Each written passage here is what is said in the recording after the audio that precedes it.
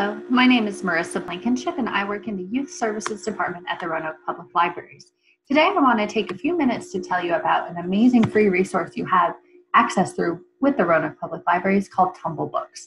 Tumblebooks is an educational website focused on reading, and there's also a math version called Tumble Math, which we'll talk about, which focuses on building kids' math skills through reading and stories. And you can access Tumblebooks in a couple of ways.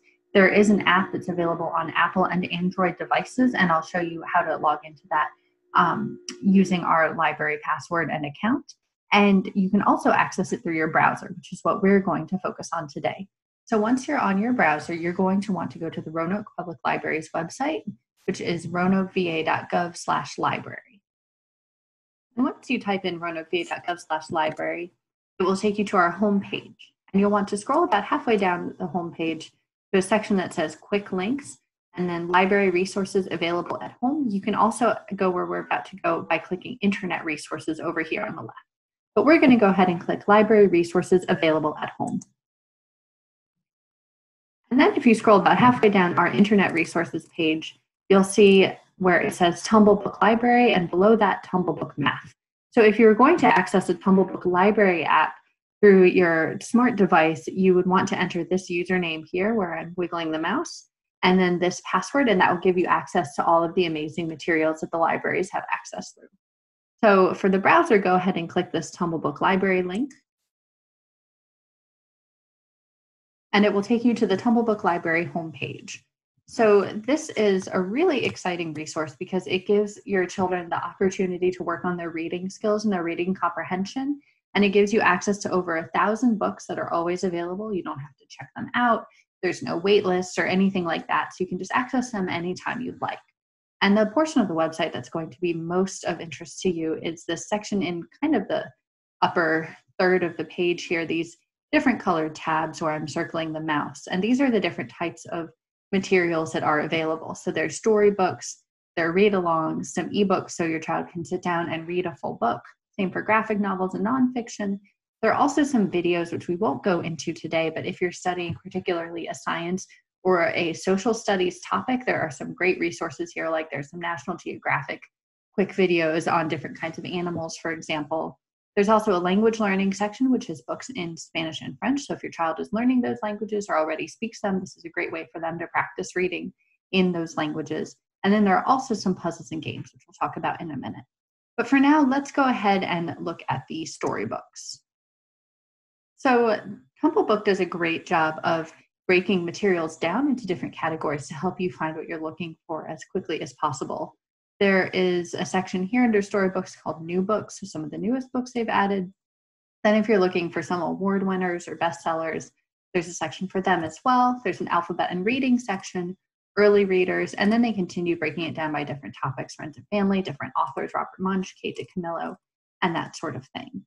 For our purposes today, let's go ahead and click Lola at the library. So when you click on a book, it takes you to this home page for the book, and it generally looks something like this. In the middle here, there is a section describing the book, so you can get a sense of what it's going to be about. And on the right over here, you'll notice that the author and illustrator both have hyperlinks, so you could actually click on their names and see what other books by them are available through Tumblebook. There's also a section called Tumble Time that shows about how long it would take to read each book, and then there's some reading level information here. So this grade portion that I've highlighted is going to be of the most use to you there. If you look on the left, you'll see there's an image of the cover of the book, and then there are also some different menu items. So your child can read the book, but then they can also have an experience beyond just reading by playing some games, taking some quizzes. If you're home educating, you can make a lesson plan, and there's also a portion where they can do their own book report, and I'll show you that in a moment. But for now, let's go ahead and play the video. So you're going to want to click Play Video. And once you click Play Video, it will open in a new window. And after this little introduction, you'll see it will actually go through and read you the entire book. So here we have the title page, so the title, the author, the illustrator, cute little introduction and animation here of the book itself. And then if you had the sound on, which I don't right now for our purposes, you would actually hear a voice reading this book. And your child can follow along with what is being read by looking at the way the text is in different colors. So the red is what's currently being read by this particular reader. And most books, it's like a red or just a different shade of black or gray or something like that. And that's really helpful for them to be able to follow along. And if you'll notice, this video is just over 3 minutes, so your child can sit for 3 minutes and read along with this video.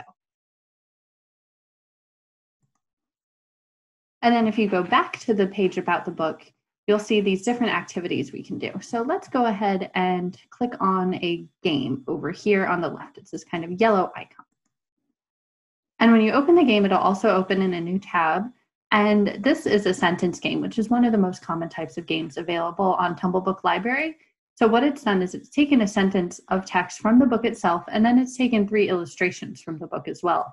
And your child has to match what they've read with the correct image. So it's just another useful way for them to test out their reading comprehension and see if they're really understanding what's being read. So Lola and her mommy give back the books from last week. So you'd want to find the picture of Lola returning a book. Screen, got it right. Sometimes there's story time. You want to find an image that most resembles story time. That one, and so on and so forth. So that's a game you can play. There are also quizzes as well. So if you click that, you have the option to either take a full quiz, which is a little bit longer, or a quick quiz, which is about 5 or 6 questions usually. And again, it's another comprehension-based question. So what activity does Lola not do at the library? Probably doesn't do gymnastics at the library. Click it and go on. You can also have the option to print the question so your child can fill them out by hand. And when you're done, it will provide the answers and you can print that as well. So that's one of the storybooks. If you also click read alongs here, again, it's broken down to we have early readers, chapter books, advanced readers, and then some classics. So say your child is reading Little Women. Again, that home page looks very similar to what we've seen before, right? The description, information about the author, how long it would take to read. So this is definitely a bigger project. It's saying it would take about 19 hours to read. And here, what you would do is you would click read online, and it will open up the book again in a new tab.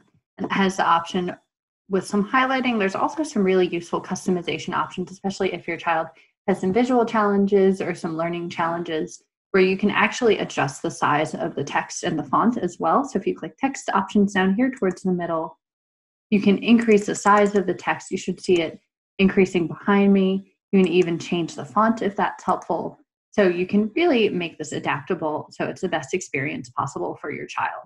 There's a little tab here where you can click and insert some notes. You can bookmark sections, and then there's also a chapter menu. So your child can track their reading that way. And they can either click down here to go forward and back as such on these green arrows, or they can, again, use that chapter menu, which will be a separate pop-up window. So that's read-alongs. There's also ebooks where they can sit and read, and those are a little less adjustable. You can't customize the text or the font. And then graphic novels, which are the same sort of look as the ebook. So I'll go ahead and click one of those graphic novels. And again, they're divided by different categories that could be useful when you're helping your child select a book. So there's some classics, like Geronimo Stilton is always really popular, some early readers, some advanced readers, and so on and so forth. So again, you'd click the book. It has that information screen. And then you would click read online over here. And it opens up in a tab. The options here up at the top, again, there's a chapter menu, a page menu. On these, your child can scroll down to read. You see it looks just like if you were to read the actual print book. It's the same images and colors and everything. Or they can click through with arrows to read it. So that's another exciting option. Videos we talked about, and then I just want to show you these puzzles and games real quick.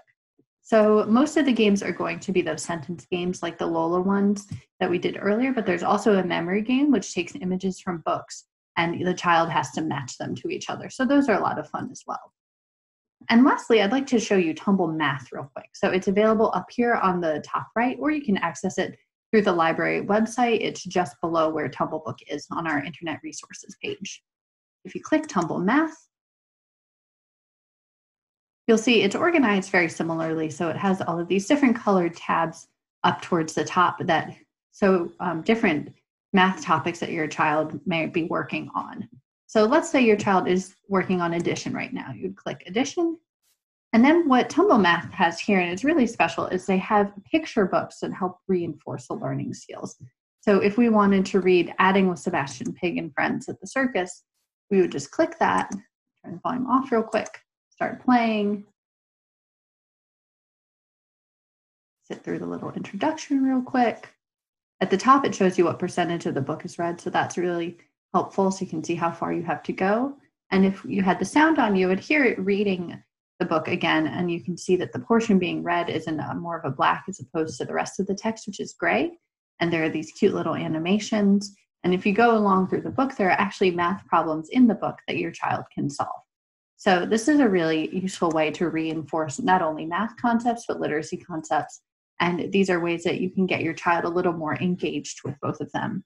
So once again, Tumble Math and Tumble Book are both available for free through the Roanoke Public Libraries. We hope you check them out, and we hope you enjoy them. Thanks so much.